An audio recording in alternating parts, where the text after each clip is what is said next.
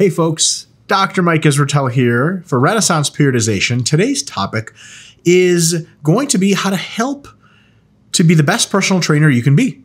So we have 10 tips that I think are fairly important for personal trainers so that they can do their best. If you're a personal trainer, then you might get a decent amount of value out of this video. I was a personal trainer for a very long time.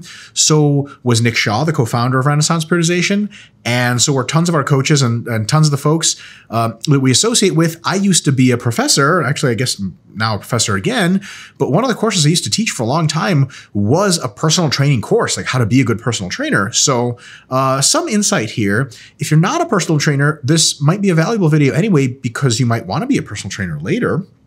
And even if you never have any of those plans, if you ever hire a personal trainer, you can sort of go through a checklist to be like, are they doing any of these things? And if they are, that's really awesome. And if they're not, maybe you want to look around for somebody else or drop some not so subtle hints. So here's the deal. This is all about being as good as you can be as a personal trainer. So the underlying stuff we're not going to talk about is like know sports science and exercise science so you can actually administer a good job, like know how to program, okay? Number one goes without saying. This is a bit more of the subtle nuances of how to deliver your services. So here we go. Tip number one is to be warm and welcoming. Okay, tons of people that show up to have personal trainers, they're really kind of freaked out and they don't know where to start, right? And almost everyone is a little bit apprehensive and anxious when they come to the gym for the first time or when they hire a trainer for the first time. Because the gym is a scary place. Like you're one of these wild animals that's jacked and lean and you're the sort of, the lion in the jungle, but everyone that shows up is like, holy crap, like I don't really belong here. It's very intimidating. If you as a personal trainer are intimidating as well, yeah, there could be like some bonus points for you to recruit some clients because they think, oh wow, this person really knows stuff. But at least when they're your clients, and probably just all around the gym anyway, because that's how you attract clients, is if you're warm and welcoming and super, super nice to people and just sort of welcome them into fitness, then they're going to be much more likely to be recruited by you and or to stick around because they're just like, wow, this is so great. Like this person makes something that's really scary to me, which is why, by the way, they paid for a personal trainer. They make it easy and they make it fun. And I don't feel intimidated nearly as much. Really, really, really good idea, right? Number two, you got to listen to what the client wants. It's their goals. It's their body. If someone tells me, hey, listen, I just want a jacked upper body. I don't care about my legs. I might ask them a few questions to make sure they have their sort of ducks in a row thinking wise on that. But I'm not going to be like, fuck that, bruh. You know what I'm saying? Squat till you drop, never skip leg day, hashtag whatever. Like that's nonsense. It's totally fine if someone wants jacked upper body and legs that are made for endurance. Maybe they do that. Or maybe they just don't care about their legs. Or, for females, let's say you're a female personal trainer and you're watching this video and you have a female client that's like, I don't want, any upper body size. I mean, you can explore that issue gingerly and gently, but at the end of the day, some people just don't want it. And it's not your job, number one, to impose your value system on theirs and say, well, you have to be a sort of promulgation of modern feminine aesthetics and you have to have muscle on your upper body because that's what women are doing nowadays. There's a lot of value to that.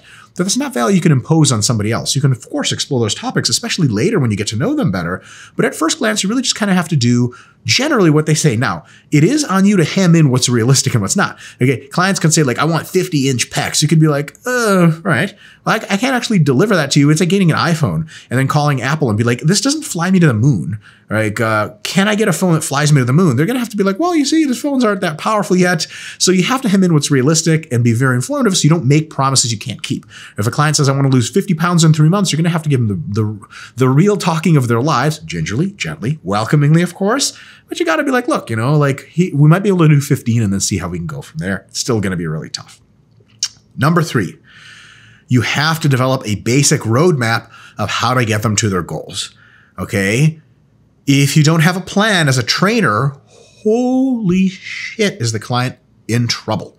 Can you imagine you join the Space Marines and you're serving under like Sarge and he's got a cigar and like a bunch of dead alien tattoos. He's killed tons of aliens. And you're like dropping into planet Beta 9 and everyone's cocking their space guns and like, woo. And you're like, Sarge, what's the plan? He's like, there's no plan. Hit the ground and shit happens. You're like, fuck, I'm going to die. That's insane. The person leading, the person ostensibly who knows things should probably have some kind of plan. So if a client turns to a personal trainer and is like, hey, so what are we doing today? Personal trainer is like, we're going to play it by feel. Like, holy crap. So you got to have some sort of plan. Medium-term plan, long-term plan for how we're going to get where we're going to get. You know, we're going to lose 3 pounds every 4 weeks and get you to a fat loss goal. We're going to train this much, so on and so forth, right?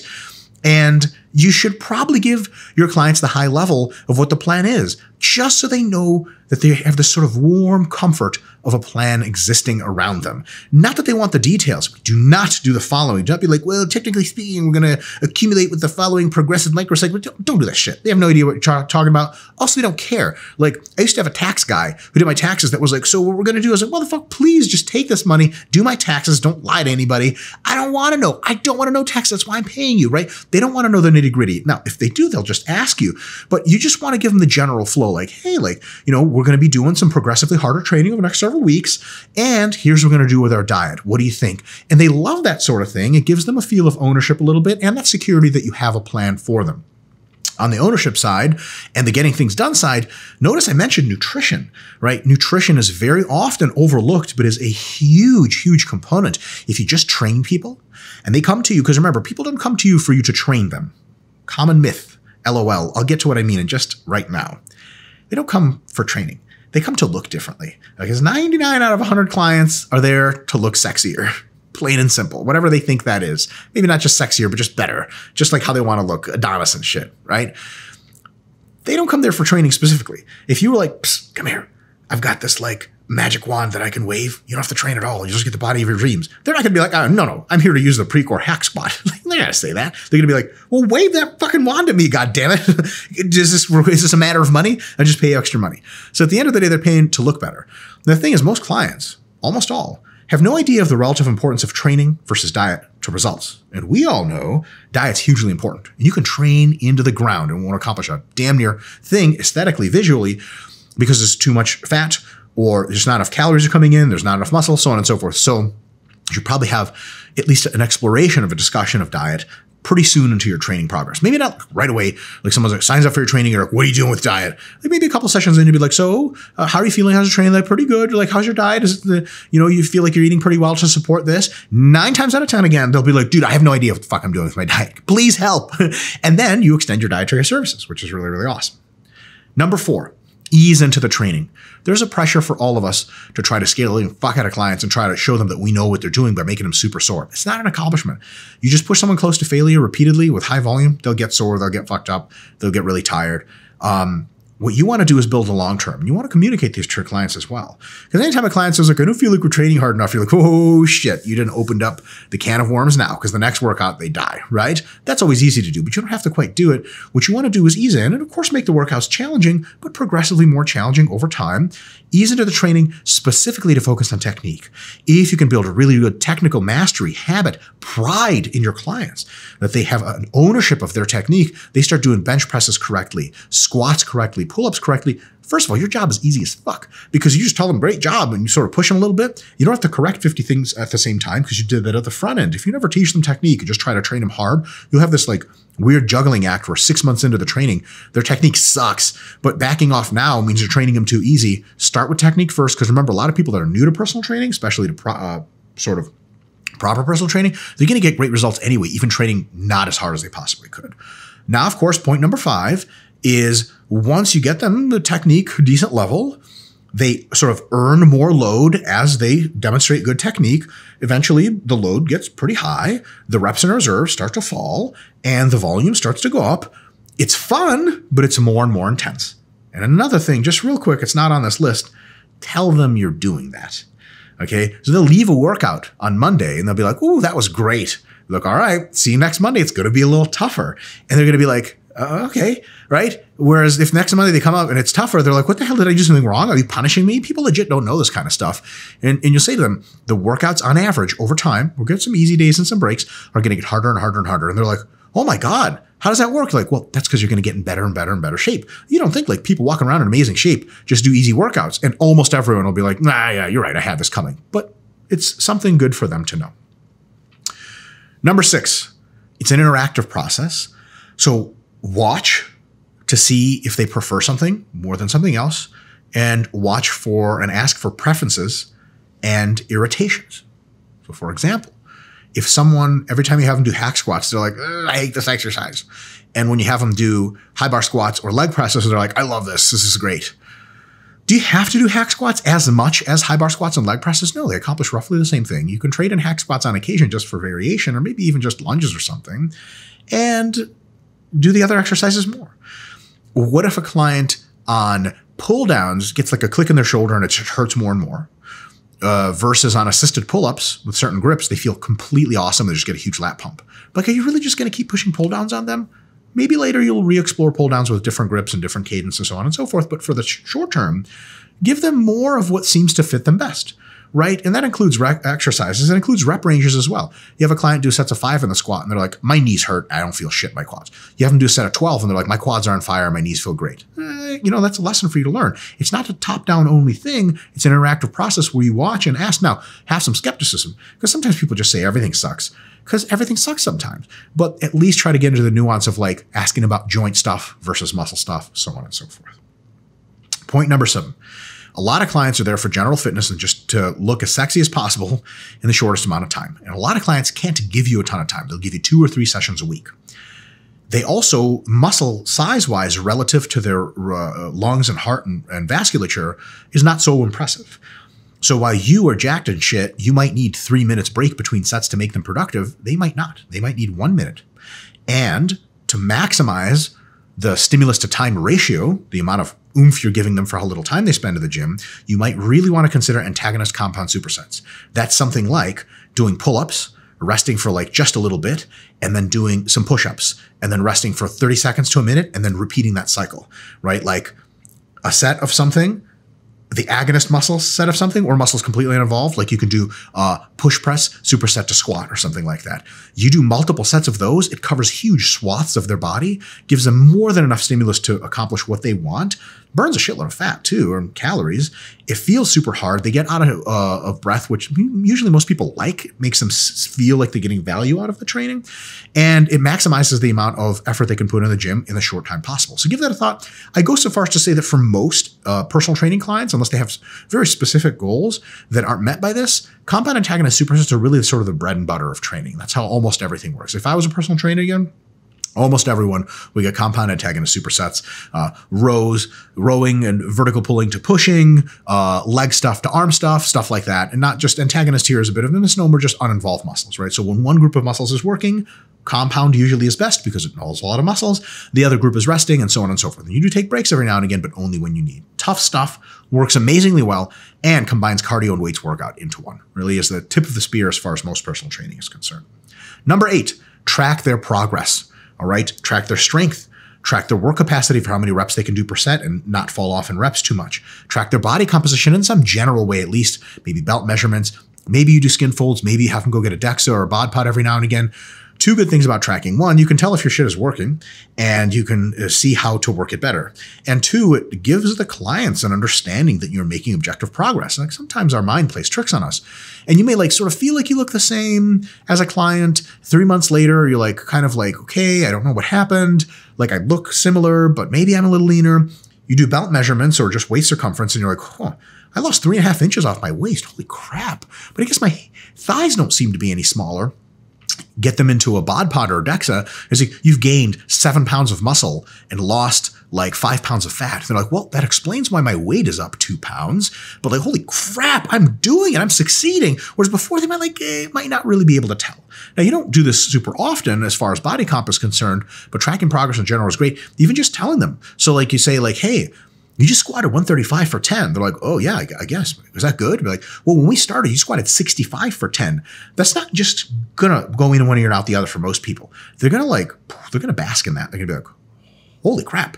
And they get home to their husband and he's gonna be like, how was personal training? And they're like, I'm fucking killing it in there. Apparently, I didn't even know my own strength. And they fucking Darth Vader like lift up their husband like, fool, last time you know, that's like a minor benefit of a side effect. Shit happens, right? That's not your concern. So, number 9, check in often with them. Now, there's a ginger way to put this, but you basically are like, hey, like, how do you think we're doing in here? What do you think about your progress? What do you think about your results? And what do you think about our goals, right? Because you're going to confirm from earlier your goals with them. You're going to be like, hey, this is the goal, right? And they'll be like, yes, I want this. I want 15 pounds by Thanksgiving. And sometimes they have different goals. Like they lose 10 pounds, they're like, fuck, I'm shredded. I want to get jacked now. And they may tell you that, or they may kind of just like, people have a momentum thing and an authority thing in which they're like, oh, I committed to this, so I better do it. And they just get in there like, fuck, I wish I was getting jacked, but I'm getting lean, and I don't care anymore. Every now and again, if like once every few weeks, you're like, hey, like, how are things doing? What do you think about your results, this and that, on track? A lot of times they'll be like, dude, I fucking love it. This is great. And those are the clients that, you're going to keep them for a while and they're going to refer tons of other people to you. But sometimes they're like, yeah, I'm glad you asked. Like, do we still have to keep getting leaner? Because I kind of want to get jacked. And you explore that territory with them. Like, okay, like, you're going to get a little softer, but you're going to get really big and much more muscular. Is that okay? It's going to take some time, a few months of dedication. And if they're like, nah, fuck that. I don't want to get softer. JK, it's just a moment of weakness on the diet. Let's just finish the Thanksgiving. Cool. But they might be like, no, totally. I'm into all that. Then you switch gears, right? Because remember, you're there as for a singular purpose. You are a service provider to them. Okay, you do whatever it is they want, you get as close to that as is safe and reasonable. That's it. As if what they want has shifted, you got to shift along with them, and you got to make sure you're on the right track, at least perceptively getting them there. Also, bonus points. This is kind of lame. This is not why we do this, but it is a thing. If you truly give a shit and you ask about them like you truly give a shit, because you do, but that makes people feel nice. Like it's like, you get on the airline or whatever, you sit down in your seat and flight attendant is like, everything is okay? Are you comfortable? Like, whatever. Sometimes you're like, whatever, get away from me. I'm trying to sleep. But like most of the time, you're going to feel like at least a tiny feeling of like, oh, well, that's nice. It's nice that they asked me that. Most clients aren't going to be like, you're like, hey, what do you think about our program? Like, get out of my face. I'm training. Like, what? Wait, I'm training you. What the hell's going on? So it's nice. It's at the very minimum. It's nice. Lastly, the entire process is this. You hit target distinct goals you've determined with them and vetted to make sure they're safe and effective and realistic. Hit those goals, accomplish them. An important point, let them bask in them. Fucking tell them you are giving them props. You're like, dude, Janice, you fucking did it. You lost the 15 pounds. You weigh 145 today. Like, because sometimes people are like, oh, okay, when 145, it's like little kids look at you, like see if they're hurt or if they should be proud. You're like, yes. And she's going to be like, oh, yeah, I did. You're right. I did it. I can't believe it. Like, that's awesome. You want people to feel great about it because this is fitness and you want it to be a long-term thing. And just on a really just sheer human emotional level, like they fucking accomplish something. Feel fucking good about it. Because a lot of people will accomplish something and it'll just be like, meh. Guess on to the next. Like, no. Enjoy because that feeds into the next. If all of your goals previously that you remember accomplishing also came with a ton of positive emotions, it's going to feed into passion. And you're like, man, goal achieving is just a great thing. If you've achieved a ton of goals and after everyone, you're like, nah, whatever, I ain't shit. Like a lot of times you're just going to lose steam and quit because why the hell are you doing this anyway, right? Once they've basked a little bit, reset the goals to whatever it is, again, that you guys continue to negotiate between you. And then repeat the process, right? On to the next realistic goal. They accomplish it. You bask. And of course, on their way, you give them props when they're doing a good job. Gently remind them that they could be better on track if they're not, during, et cetera, et cetera. And then they accomplish. It's all good. And that way, it's a sequential goal accomplishment process. Sooner or later, they're way better shape. They love training with you. Unless they get hit by a bus, they're not firing you. Or they like move to like Dallas or something. Who the fuck would move to Dallas, right? Unless they do that, they're not going anywhere. And better yet, they have like a trillion friends. Everyone except me, seemingly, has like a trillion friends, coworkers and shit. And when people get in shape, nothing in this world is better than the referral mechanism of someone you know getting in shape. You could see a video, you could see a commercial, but you don't know any of these people in real life. It could just be like all like visual effects or, Photoshop.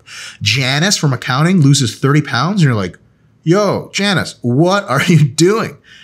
Hook me up. And she's like, it's Phil, my personal trainer. Here's his card or here's his Instagram. Hit him up. He's amazing.